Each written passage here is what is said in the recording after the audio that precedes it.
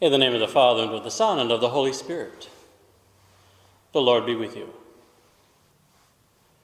My brothers and sisters, we acknowledge our sins and prepare ourselves to celebrate the sacred mysteries.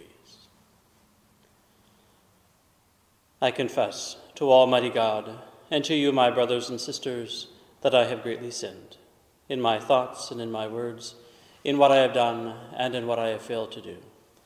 Through my most grievous fault. Therefore, I ask Blessed Mary, ever Virgin, all the angels and saints, and you, my brothers and sisters, to pray for me to the Lord our God. May Almighty God have mercy on us, forgive us our sins, and bring us to everlasting life. Amen. Lord, have mercy. Christ, have mercy. Lord, have mercy. And let us pray.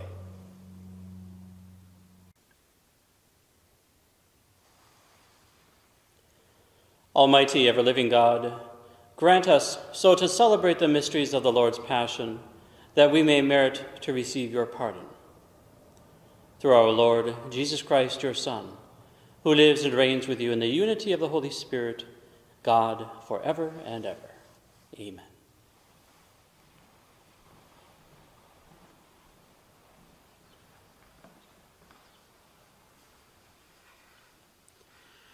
A reading from the book of the prophet Isaiah.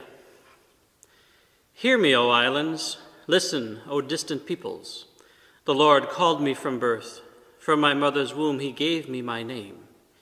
He made of me a sharp-edged sword and concealed me in the shadow of his arm.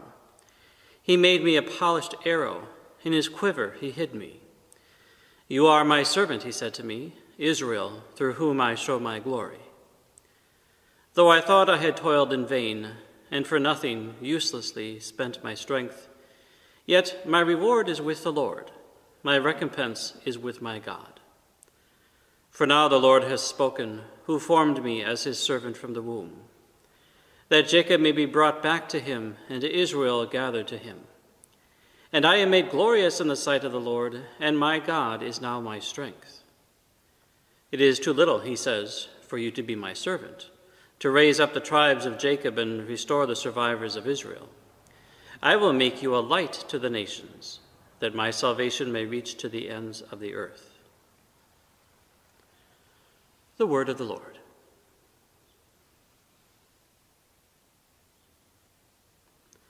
I will sing of your salvation.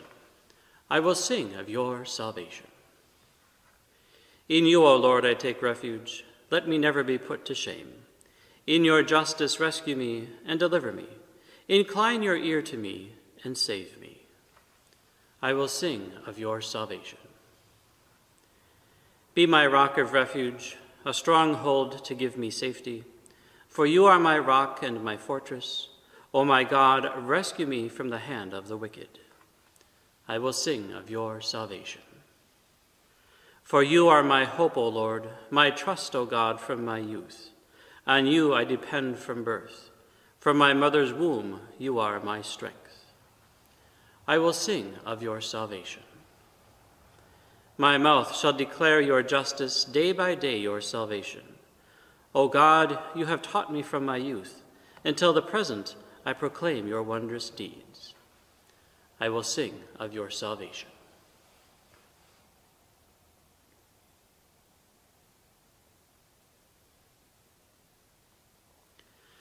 Glory and praise to you, Lord Jesus Christ.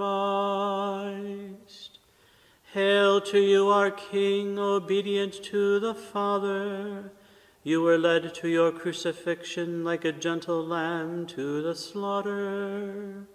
Glory and praise to you, Lord Jesus Christ. The Lord be with you. A reading from the Holy Gospel according to John.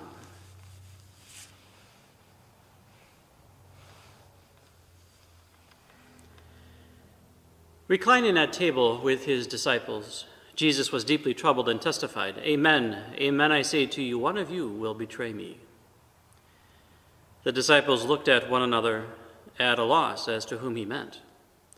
One of his disciples, the one whom Jesus loved, was reclining at Jesus' side.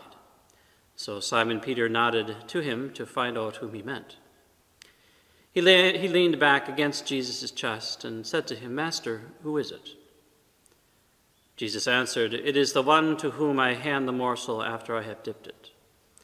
So he dipped the morsel and took it and handed it to Judas, son of Simon the Iscariot. After Judas took the morsel, Satan entered him. So Jesus said to him, "What you are going to do, do quickly." Now none of those reclining at table realized why he had said this to him. Some thought that since Judas kept the money bag, Jesus had told him, "Buy what we need for the feast," or to give something to the poor. So Judas took the morsel and left at once, and it was night.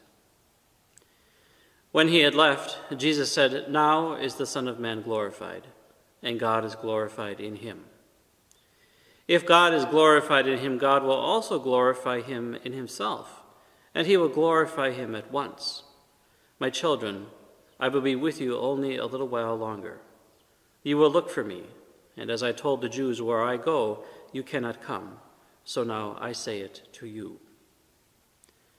Simon Peter said to him, "Master, where are you going?" Jesus answered him, "Where I am going, you cannot follow me now, though you will follow later." Peter said to him, "Master, why can I not follow you now? I will lay down my life for you." Jesus answered, "Will you lay down your life for me? Amen, amen, I say to you, the cock will not crow before you deny me 3 times. The Gospel of the Lord.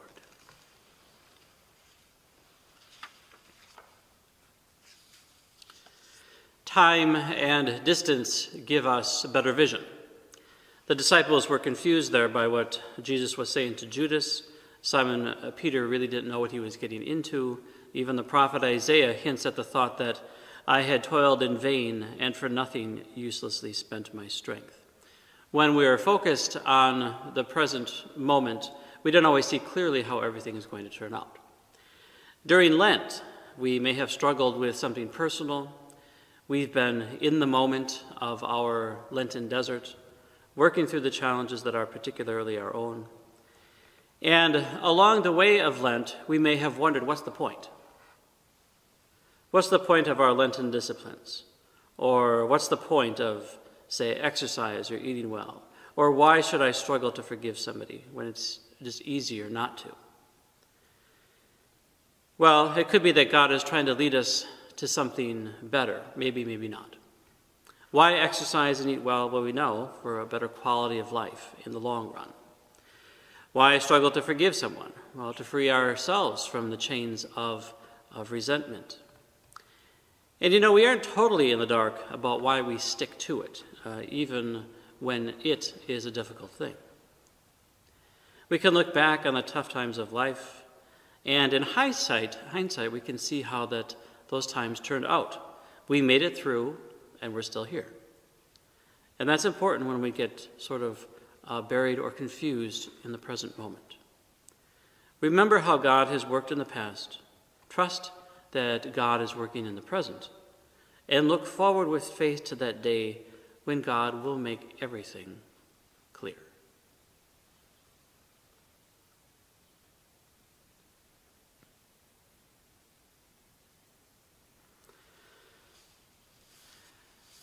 And then once again, we offer our prayers with all faith and hope to the Lord. That through the ministry of the Church, people of all nations will come to believe and profess that Jesus is Lord. Let us pray to the Lord. That governments may foster justice by acknowledging God as supreme over every human law and activity. Let us pray to the Lord. For those who are ill, that God's love and our care may bring them healing and strength and comfort. Let us pray to the Lord. For all catechumens and candidates, as they enter these final days of preparation toward their initiation into the faith, let us pray to the Lord. for an increase in the virtues of faith, hope, and love in all Catholics for which this Mass is offered. Let us pray to the Lord. For the prayers written in our parish books of prayer, and for the prayers we offer to the Lord now from the altar of our hearts.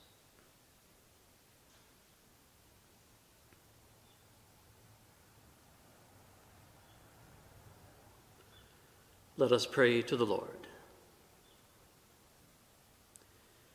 And for all those who have fallen asleep, may they rest in the peace of Christ and awaken to the heavenly wedding feast of the Lamb. Let us pray to the Lord. Lord, we ask you to hear our prayers and the prayers of St. Joseph and all the saints made on our behalf.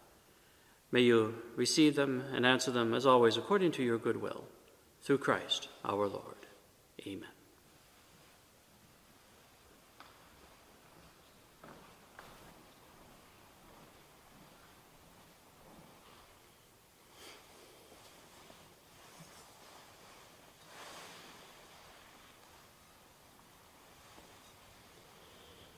Blessed are you, Lord, God of all creation, for through your goodness we have received the bread we offer you.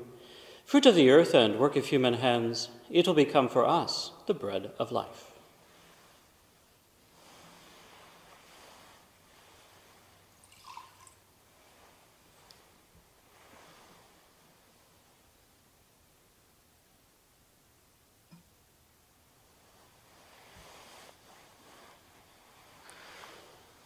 Blessed are you, Lord, God of all creation, for through your goodness we have received the wine we offer you. Fruit of the vine and work of human hands, it will become our spiritual drink.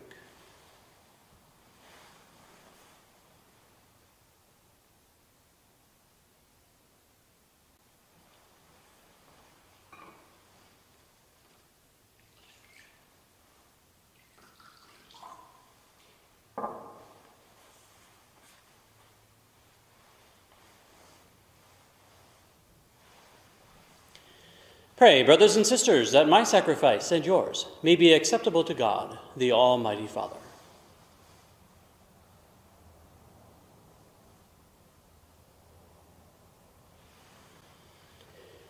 Look favorably, O Lord, we pray, on these offerings of your family, and to those who you make partakers of these sacred gifts, grant a share in their fullness.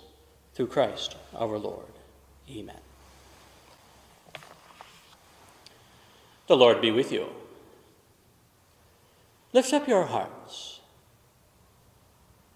And let us give thanks to the Lord our God.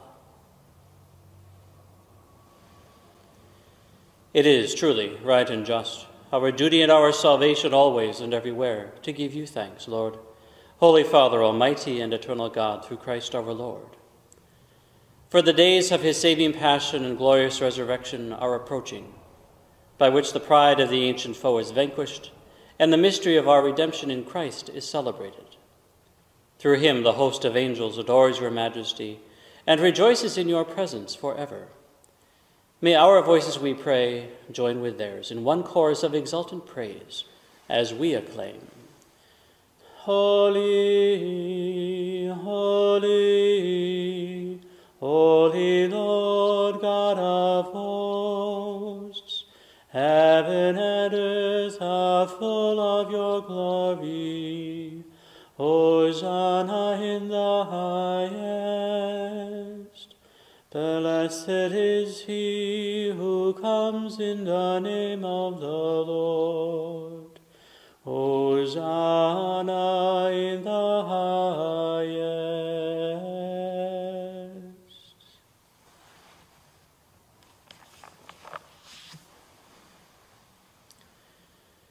You are indeed holy, O Lord, and from the world's beginning are ceaselessly at work, so that the human race may become holy, just as you yourself are holy.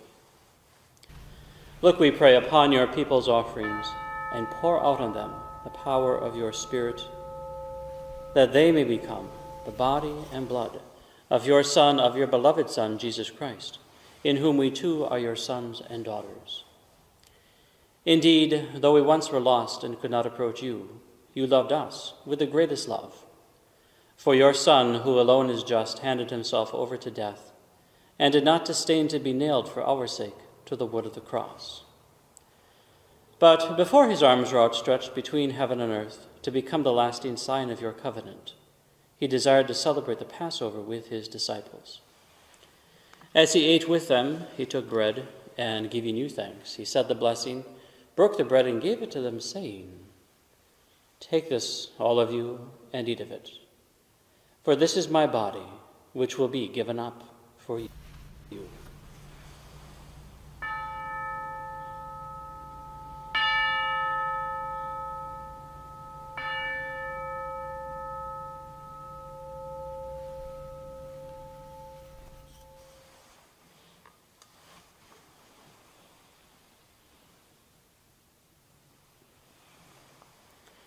In a similar way, when supper was ended, knowing that he was about to reconcile all things in himself through his blood to be shed on the cross, he took the chalice filled with the fruit of the vine, and once more giving you thanks, handed the chalice to his disciples, saying, "Take this, all of you, and drink from it. For this is the chalice of my blood, the blood of the new and eternal covenant, which will be poured out for you and for many for the forgiveness of sins. Do this in memory of me."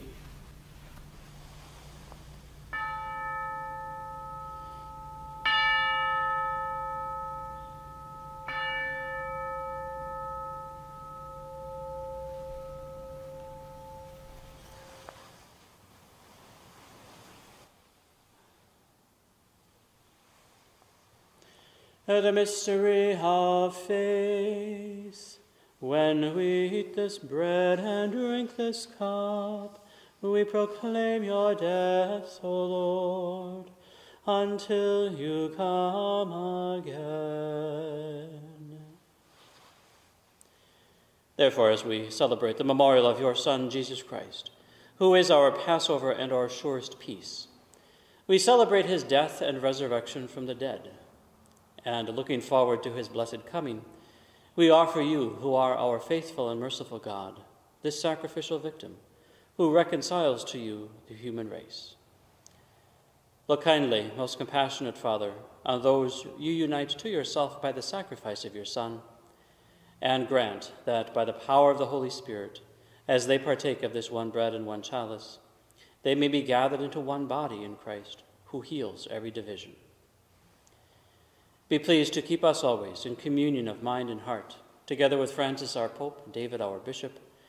Help us to work together for the coming of your kingdom, until the hour when we stand before you, saints among the saints in the halls of heaven, with the Blessed Virgin Mary, Mother of God, with blessed Joseph, her spouse, the blessed apostles and all the saints, and with our deceased brothers and sisters, whom we humbly commend to your mercy.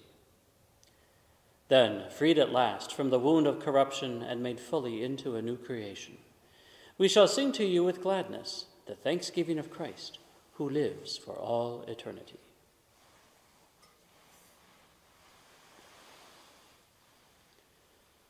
Through him and with him and in him, O God, Almighty Father, in the unity of the Holy Spirit, all glory and honor is yours, forever and ever. Amen.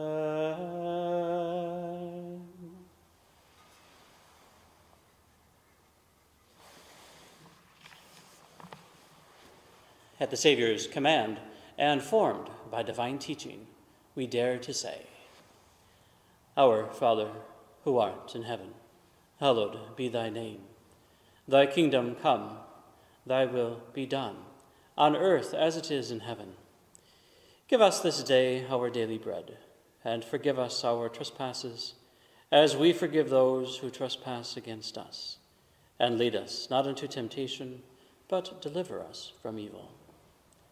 Deliver us, Lord, we pray, from every evil. Graciously grant peace in our days, that by the help of your mercy we may be always free from sin and safe from all distress, as we await the blessed hope and the coming of our Savior, Jesus Christ. For the kingdom, the power, and the glory are yours, now and forever.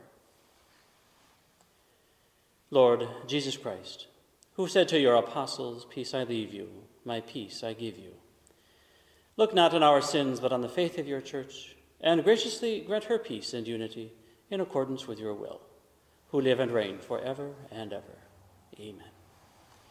The peace of the Lord be with you always.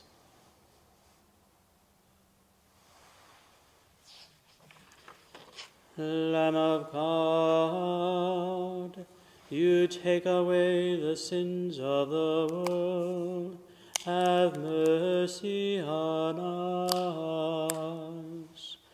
Lamb of God, you take away the sins of the world. Have mercy on us. Lamb of God, you take away the sins of the world. Grant us peace.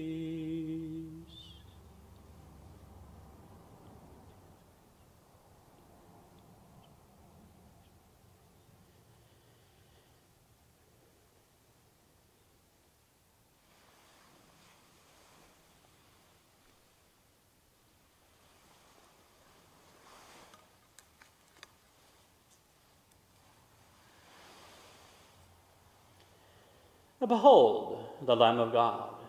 Behold him who takes away the sins of the world. Blessed are those called to the supper of the Lamb. Lord, I am not worthy that you should enter under my roof, but only say the word, and my soul shall be healed.